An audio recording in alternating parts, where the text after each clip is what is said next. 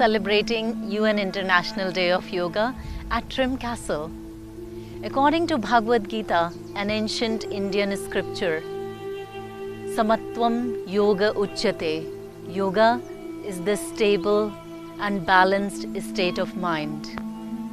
So the physical practice of asana that you do on your mat is only a small part of yogic science.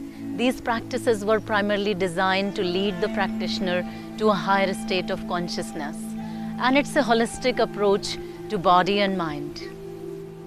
So for celebrating Yoga Day, if you want to experience the magic of meditation, pranayama, breathing exercises, laughter yoga, Indian classical dance, asana practice, and Indian food, then do come and join us.